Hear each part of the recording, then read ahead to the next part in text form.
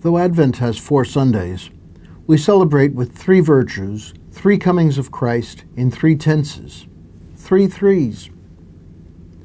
With Christmas decorations all over, it's easy to forget that Advent is a time of coming rather than a preparation for Christmas. The gospel about the coming of the Lord when we least expect him makes it clear that we're not merely preparing for December 25th. That day, we celebrate the past tense coming of the Lord, the birth of Jesus.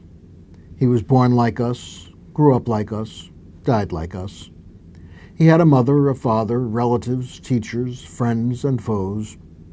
He worked as a carpenter.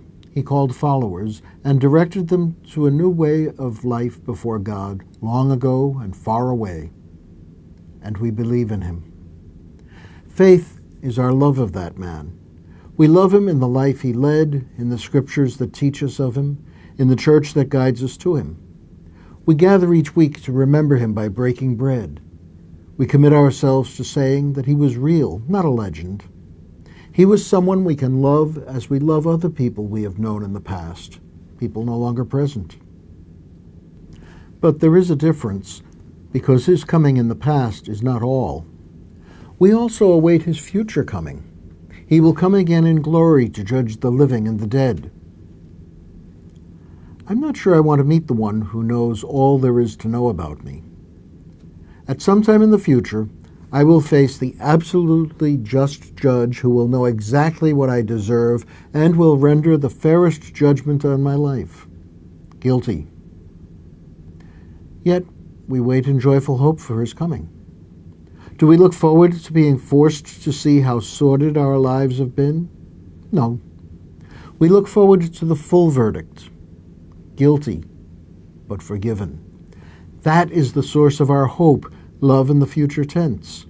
We love the Lord who will come, bringing final forgiveness and final joy to our lives.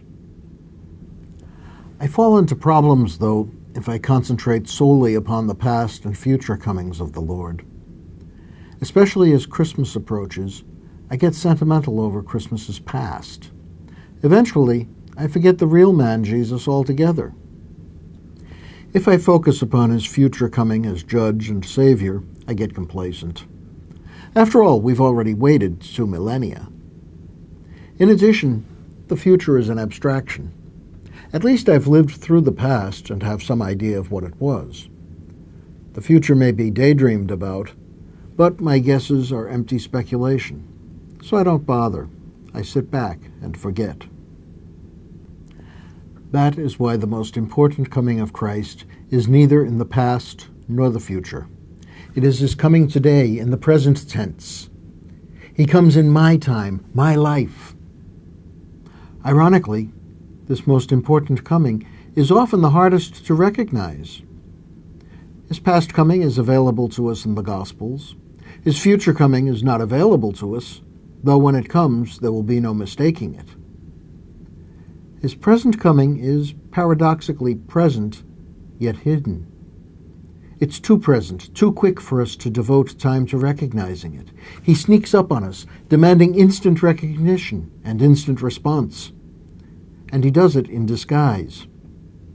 It takes a ready heart to see him. It takes the fullness of the love that shows itself as faith and hope.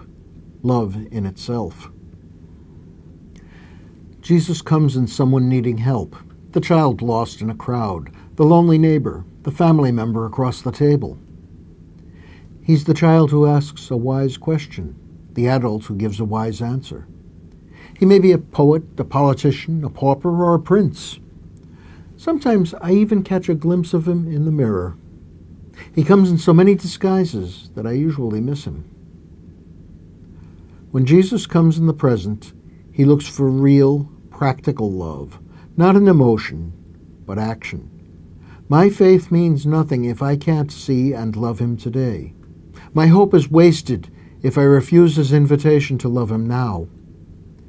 If I'm not willing to see the Lord today, I have reason to fear seeing him at the end.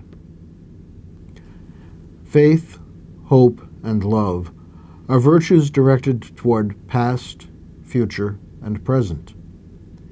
In Advent, we remind ourselves to be ever ready to meet and love the Lord who has come, who will come, who comes.